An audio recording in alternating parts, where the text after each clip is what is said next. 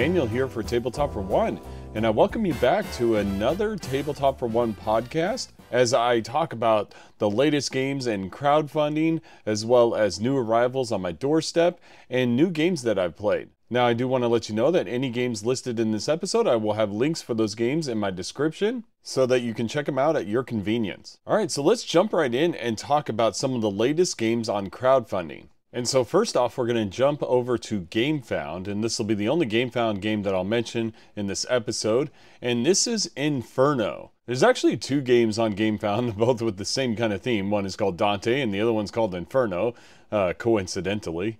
But this is an interesting looking game. I'm not sure too much about it. Now, Will Brown, my friend, the Hungry Gamer, he has reviewed this game or previewed this game. So if you want to check videos out on that, check out the Hungry Gamer. But it almost looks like a Euro-style game with the Dante's Inferno theme. And so that sounds interesting. The color scheme is kind of off for me. This game I would expect to be a little more dark. It's very bright and colorful, so it doesn't look like it's, dealing with the Inferno at all, but it does look interesting. I'm not sure if it would be a game that I would back. It comes in at like $120. Well, I guess that's the bigger edition, but the regular deluxe edition is at around $85. So that's a big price to pay. I'm just not sure about this game personally. It does look interesting. It'd be one that I'd want to try, but not one I'd want to back. All right, so let's head on over to Kickstarter.com and check out some of the games there. And this one's called Forge Flame. Now, this one took me by surprise because, at first I was like, what is this game? Like, I don't even know anything about it. And then I noticed it was 1 to 4 players, and it has some really fun art, some bright, colorful art, and it looks like you're mining resources and you're carrying them. What's really cool about this game is that you actually carry the resources on your miniatures. And so that's kind of cool. I think you can carry up to 3 resources on the miniatures, so it just kind of adds a little bit to the theme and the immersion, I guess. But it looks to be like a deck builder kind of game, and it kind of reminds me a little bit of Clank, I guess. But you're trying to carry these resources to the forge, and then use the forge to forge artifacts, and of course, have the most points. Now, the solo mode is a beat your own score solo mode, it looks like. It has different solo cards. There's additional ones being unlocked in the stretch goals. The price is actually really good.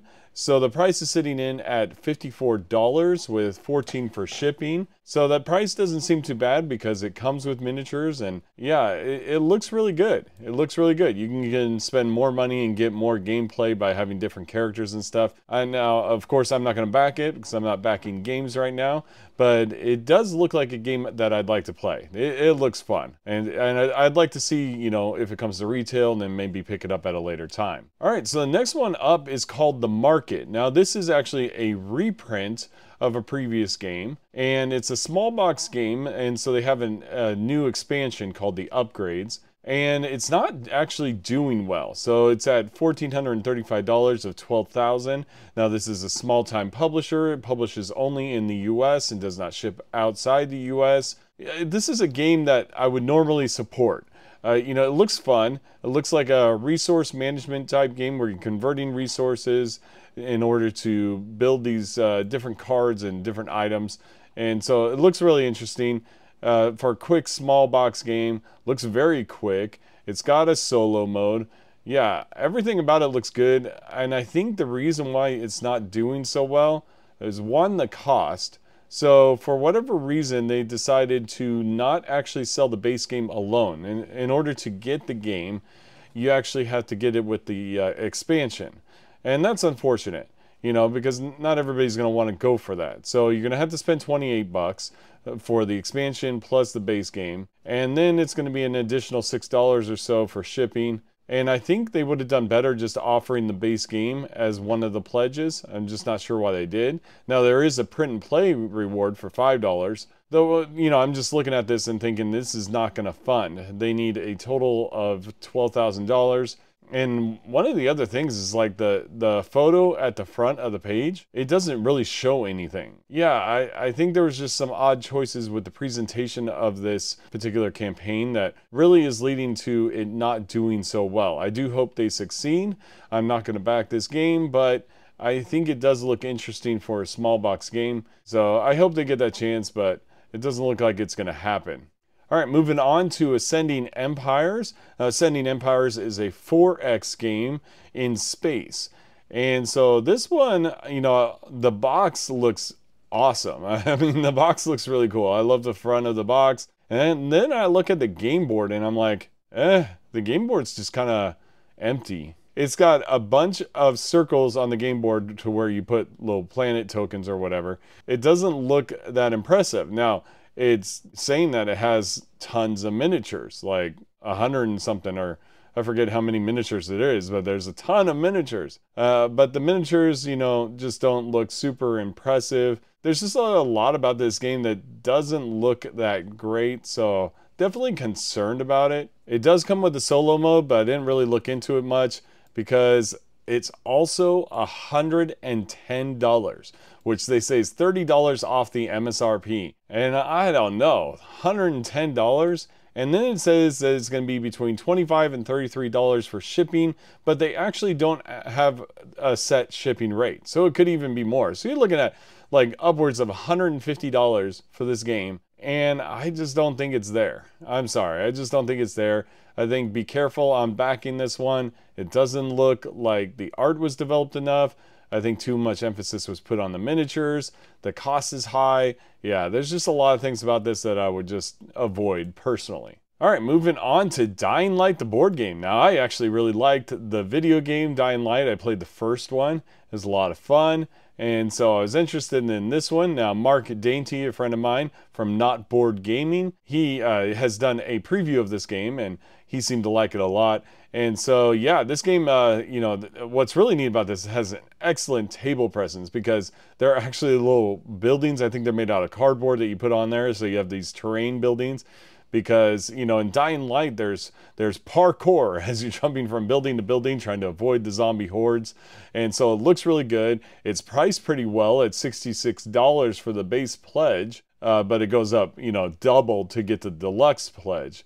And so here's the rub on this game. And you'll have to take a look at it yourself if you're backing this game, but be careful with the standees. See, the standees here look bland, similar colors, and yeah, there's something that it's just kind of a muddy graphic. So I can't imagine that it's going to be easy to tell them apart on the table. I think there's going to be some difficulty with that. Maybe the sizes are different, but some of those are going to look very similar to other ones on the board. And so yeah, I'm kind of disappointed in the standees. It almost needs like an outline or something for the different standees, or maybe different, you know, the little plastic stands having different colors so it's easier to differentiate between the different types of zombies, something like that.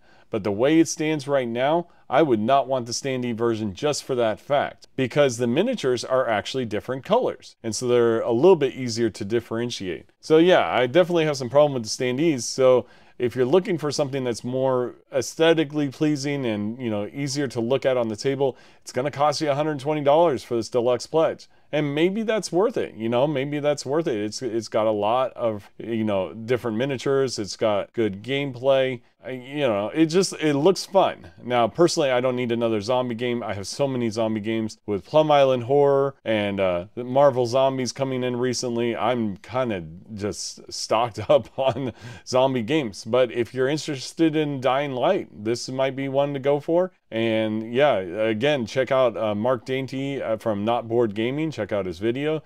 See if it's something you'd like. But yeah, Dying Light, the board game. All right, so where are my Cascadia friends? Because the Cascadia has come out with a new roll and write version of the game. So we have Cascadia Rolling Hills, and then there's Cascadia Rolling Rivers. So there's actually two different versions of the game, and you can buy a single one or you can buy both of them together. Single one's going to set you back at $19. Both of them together, about $35. You get some promos for free. I don't think the promos are exclusive. They might sell those at a later date, but you get them for free if you back the Kickstarter. It is going to cost you a little bit of money for shipping. You're looking at $9, whether you buy one or both. So it's $9 for both or $9 for one. So that's not too bad. I think the shipping is fair on that. Now, the question is whether or not I need a Cascadia roll and write. I don't know if I like the way it looks, but the gameplay does look fun, and Slicker Drips has a good playthrough on it. Oh, and one other thing about this is I think they're expecting to deliver it in the summertime. So, like, they've already got it, ready for production or whatever, it's ready to go, or it's already started production, something like that. So it's coming out in the summertime. It also has a solo scenario mode that you'll know from like Cascadia, where there are 20 different solo scenarios. So there's a lot of good things about this. I would recommend it if you're a fan of Cascadia, and the price is just right. All right, moving on to one that's really doing well. All right, so this one's called Biome, nature-themed board game for 1 to 4 players. It has $177,000 so far, 2,800 backers. That's quite a bit, really. Now, it almost looks like it's trying to mimic, Wingspan a little bit, or maybe Earth a little bit. It's got these cool little bird nests that are going to house, some of the different wooden components. Now, the one thing I'd like to say about those bird nests is those are digital renderings, and so when it comes to the actual, production process, it's supposed to be straw nests.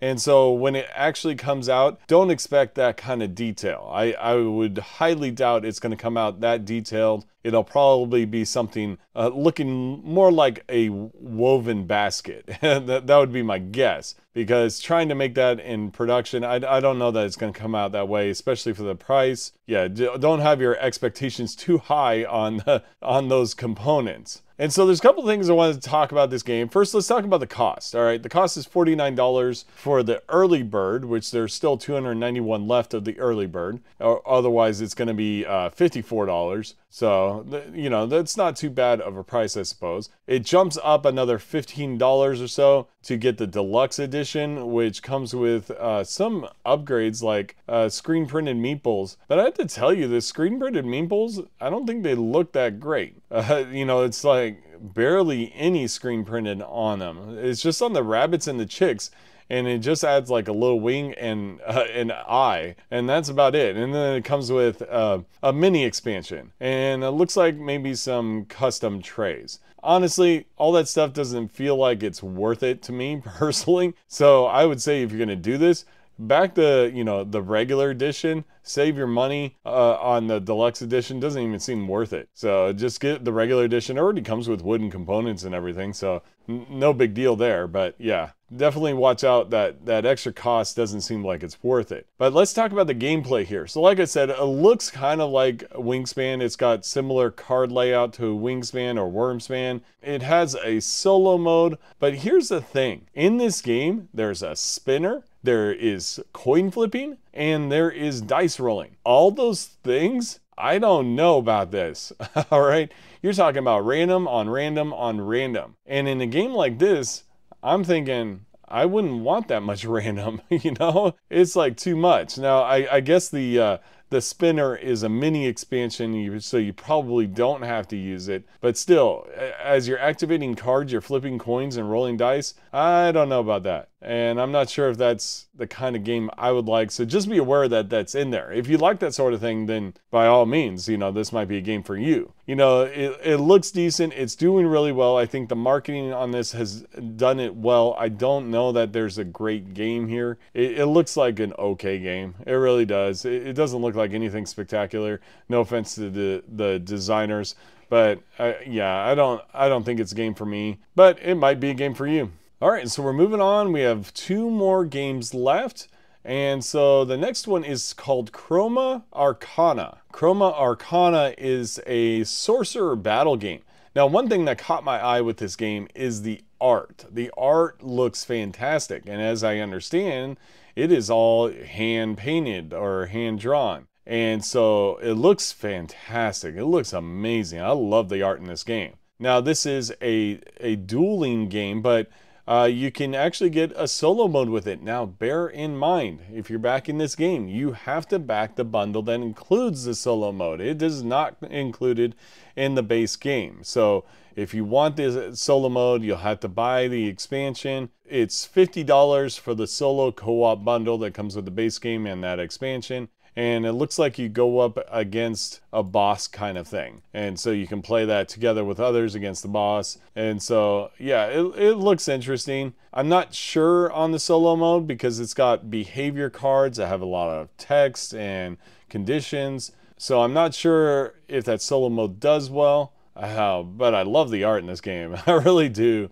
I really do. The art looks so good. Yeah, so definitely interested in this one. Definitely interested to see, you know, if people end up picking it up and what they think of it. I definitely would wait for retail on it, but it might be something that I'll pick up later. All right, as usual, I saved the best for last. So this one, it just started, and it's called Flow. Embark on a heroic journey across the iceberg sea. Oh my goodness. All right, so this is designed by Henry Audubon, Yoma, and Johnny Pack. And it's got art by Andrew Bosley, and the art looks fantastic. The game board looks so good. There's so many good things going here. It reminds me a bit of Endless Winter. It's got just some really fantastic looking components. The gameplay looks really good. All these things look really good. It's, you know, co-designed with Johnny Pack, and I think Johnny Pack's a fantastic designer. And so, yeah, there's just a lot of really good things going here. And the interesting thing about it, it's got like a sandboxy kind of type gameplay where, you know, different thematic elements kind of help you navigate the rules and that sort of thing. But it also has introductory games, kind of like what Revive did, that will gradually unveil the mechanics of the game. I'm quoting what it says here on the Kickstarter page, ensuring a smooth learning curve for players while introducing key concepts of the lore of the realm. And so you have an unlocking system with different envelopes, and you'll unlock new content as you reach certain milestones. That sounds great. I love unlocking content in board games. I think it's something that we should see more often. So that's great. Now the game has a race for a certain amount of points,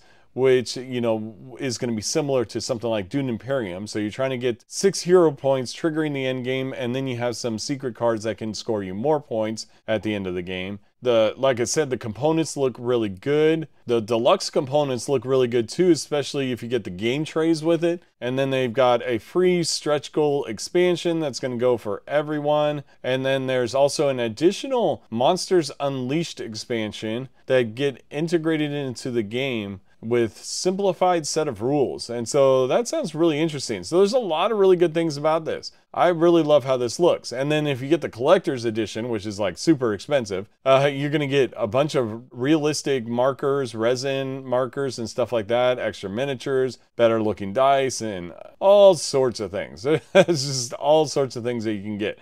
So let's talk about the solo mode. Now, solo mode, there isn't any information yet. So it's going to be like Unconscious Mind and Endless Winter and Sweet Mess, but we don't know anything about it yet, other than the fact that it has multiple difficulties and it can use all the expansions, modules, and unlockable content. Okay, definitely looking forward to seeing what else is said about the solo mode. Now, the price of the game for the base game is going to come in at $71. So I don't think that's too bad based on the components and everything and the way it looks. Again, you'll get the stretch goals with that as well. And so, yeah, it looks pretty good for the price. This is a game that's tempting me to break my no backing rule. And again, it's designed by Johnny Pack, and I think Johnny Pack is fantastic. I backed his Unconscious Mind and looking forward to getting that this year. So yeah, I'm really tempted on this one. I think it's well worth a back. Again, I think looking at the base game, I'd probably just go with the base one, $71. I think that would be worth it. Looks to be plenty of content. Looks like a lot of fun. Yeah, so Flow is my pick of the week as the best Kickstarter out there right now. And I'm definitely curious if you ended up backing this game. You, along with 2,500 other backers at $288,000. They're doing so well. I'm really happy for them, and I think I'm going to be really tempted on this one. All right, and so that's it for the crowdfunding games. Now let's talk about some of the games that I got in recently. And so I have a few games that came in recently. I have Aquatica and Furnace, plus the Interbellum expansion. Both of those came in from Arcane Wonders as review copies, so I'm looking forward to reviewing both those games, reviewing their solo modes. I actually played Furnace tonight, 4-player, with 3 of my kids, and had a blast. It's a fun engine building game, and it's very quick to play. You do 4 auctions, you do 4 production phases as you're trying to, convert resources to other resources, to convert them and sell them and get coins, and then your points at the end of the game are coins, and it's a lot of fun. So I'm looking forward to trying out the solo mode. I also received the new Table Golf Association game. And so Table Golf Association is coming out with a new edition. And so, yeah, I received a preview copy of that game.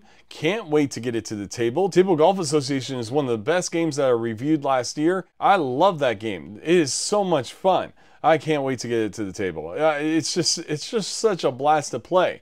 And yeah, I love the production quality. I love the way you build the different courses. I love the way wind works. And I love the way the golf balls work. It's just such a great game. So being able to preview this latest edition is going to be fantastic. Can't wait to get it to the table. And then I received the deluxe prototype of Conquest Princess.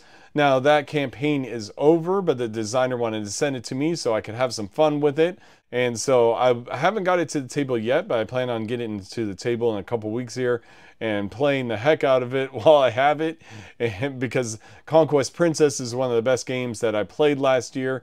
Now, of course, I've only played the preview version, so looking forward to the final edition that's coming out in the summer. That I backed that game, so looking forward to getting the actual production quality version of that game. But I'll have some fun with the preview copy for a little while. And then last, I'm previewing Galactic Cruise. Galactic Cruise is coming to Kickstarter next week. So I'll likely be talking about that in my next podcast, but I'm going to tell you right now, Galactic Cruise is a solid game.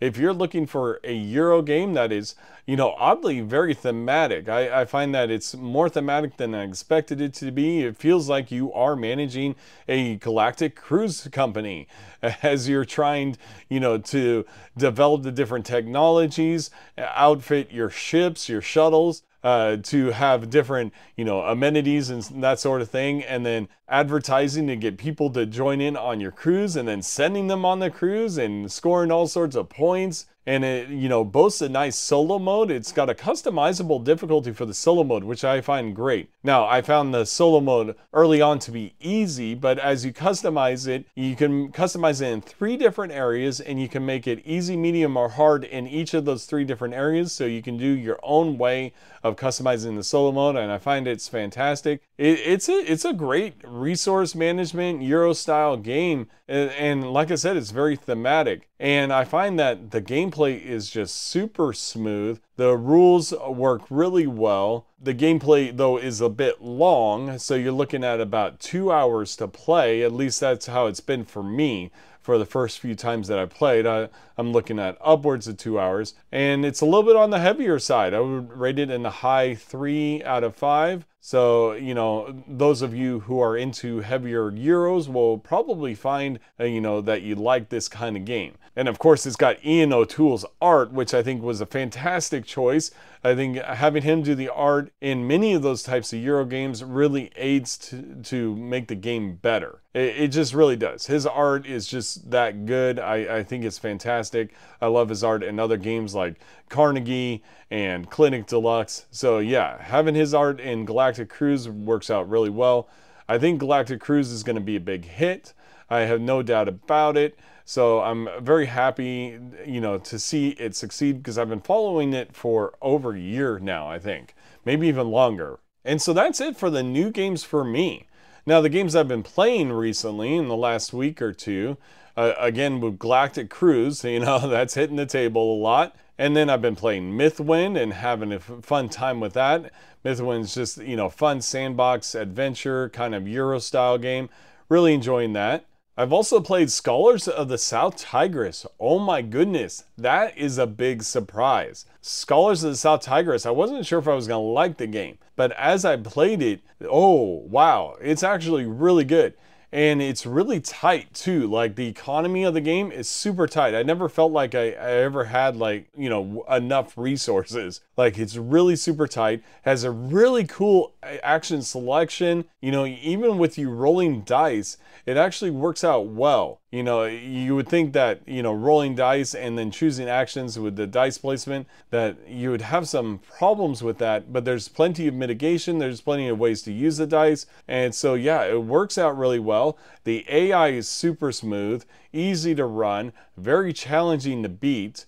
The AI is not easy, so yeah, it's a challenging game, and I really enjoy it. It's really good. There are some rules and iconography issues in the game. You know, some of the rules aren't as intuitive as I'd want them to be, so I had to spend you know, some time flipping through the book. And then of course the iconography, some of the icons weren't so clear, or you have to flip through the book to find them.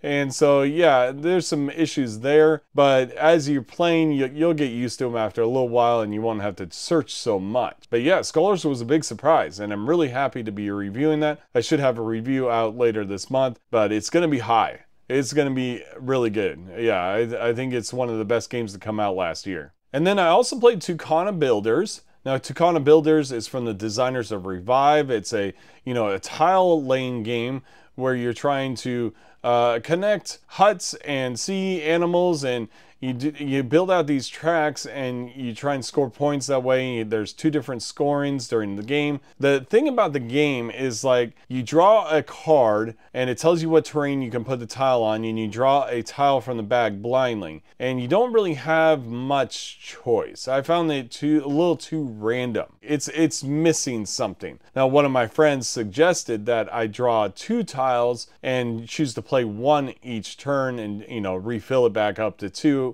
every round, and I think that would be better. Having that little extra choice, I think, would be better, and I think that's the way I'm going to play. I hate house ruling the game so early, but I just found it to be a little too random. And, you know, it was one too many layers of random to it, and it just really didn't let me enjoy it. It was more frustrating than enjoyable. And then the last game I played was Guild Academies of Valeria. Now, this is a really interesting game. It has a really interesting dice drafting mechanic, which is also your action selection. So when you draft a die, it's going to choose your action for you. And then the value of the dice, you know, depending on if it's high or low, is, you know, going to affect what you do. And yeah, it's all about building out this guild, like this magic guild, you know, think like Harry Potter or something like that, where you have the school of students and you're trying to train them and then graduate them. And then after you graduate them, you send them on quests. And as you're training them, see, the students are the dice, you're going to be increasing their levels and then gaining other resources. You can use the magic resource to even increase them further. And then you can spend some of the other resources or coins on, you know, different other actions. You can also upgrade your actions. There's a lot of really cool things going there. It's a little long and I think slightly convoluted for what it is, you know, which is a surprise for me. It's, you know, Stan Kordonsky's design, and I love his designs. I love Resurgence and I love Nova Roma. And so this one, I'm not sure, you know, I'm not sure how I'm going to rate this one, because I'm going to review it later this month. And right now I'm just saying it's decent. I don't think it's spectacular, but I've thought that about his games before, and the more I play his games, the better they are, at least in my opinion. And so maybe that will be the case for this one.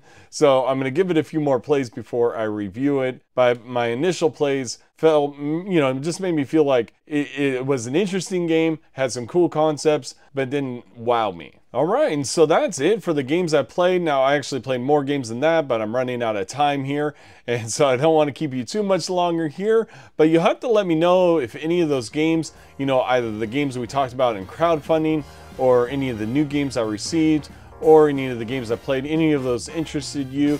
Also, remember that I have all the links for all those games in my description, so if you want to check out those games, I'll have links there. But I'm definitely interested in your thoughts on this podcast, on those games. Also, let me know, which games did you back? Did you back any of those games, or did you back something else? Or are you going to back Galactic Cruise when it comes out next week? And once again, I thank you for joining me on Tabletop for One's podcast, and I hope you have a great night.